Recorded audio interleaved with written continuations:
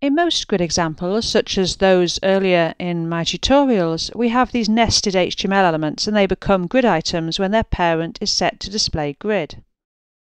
So what happens if you set something to display grid and it just contains some text, or there is some text inside it that isn't wrapped in another container? So we've got this situation here. I've got a div with a class of grid, and directly inside it we've got a string of text.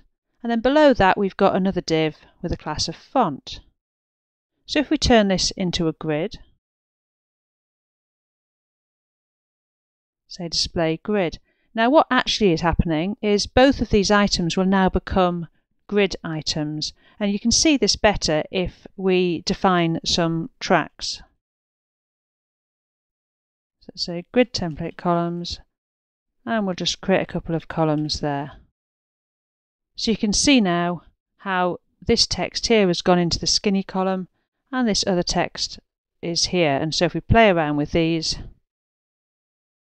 that text is just acting as a grid item, just as if it was wrapped in an element. So the text is wrapped in what we call an anonymous item. It acts as if there's something around it, making it a grid item. It's worth noting that white space won't become a grid item, just a string of text, so there needs to be something in there.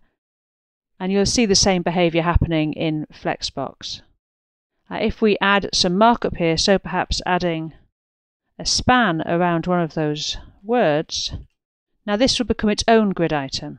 And so you can see now how that is appearing in the first cell, then we have the second cell, and finally we have the third cell. So we end up with 3 grid items.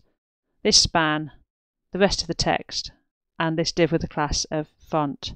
So if you do have some sort of free floating text inside the parent wrapper, the thing that becomes the grid, then it is going to become a grid item. So you need to remember that as you're creating your grid layouts.